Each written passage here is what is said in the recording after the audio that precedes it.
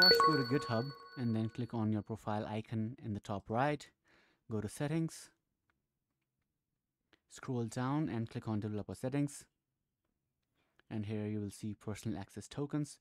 Click on this and click on fine-grained tokens. Now you can also use this token, that is personal access token, but this is also, we will use the new one, as this might be, or this will eventually be discontinued. So click on fine-grained tokens and just click on generate new token. Enter the token name. Let's call it my new token. You can have the description if you want.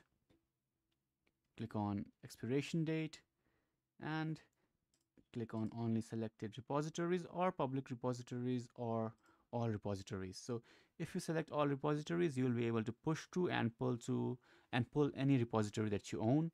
I'll just click on selected repositories and let's select a repository. Okay, let's call this calculator tutorial, right? We'll clone this tutorial, or let's clone crypto trading bot. So now this token that you will create will have access to this repository only. You can choose multiple repositories if you want, but I'll just choose this one for now.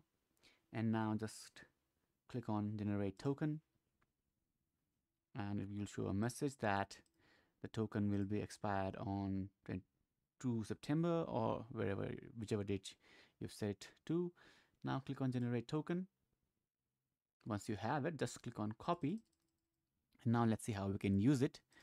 Now open terminal or shell and then enter this command git clone and then https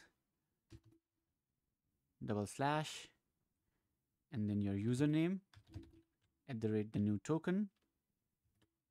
Okay, so if you are confused what the username is, just go back to GitHub and then go back to the repository and then click on this here, and this is your username. Okay, so we enter https / the username @ the token, and then what was the repository name? We want to clone, the repository name was PyBot, right? Go to that repository. Okay, so once you are in the repository that you want to clone, just copy this part, everything after the /, copy this and open the terminal again. Okay, I think I made a mistake here. It's not @ here, it's username and then colon again and then token and now @ and then the repository URL. Now just hit enter and this repository is being cloned and you will not be asked for username and password. So as you can see, we have cloned the repository, and if I go to my desktop or wherever I've cloned this, okay, I've cloned this in desktop, right? So the repository here is here and it is cloned.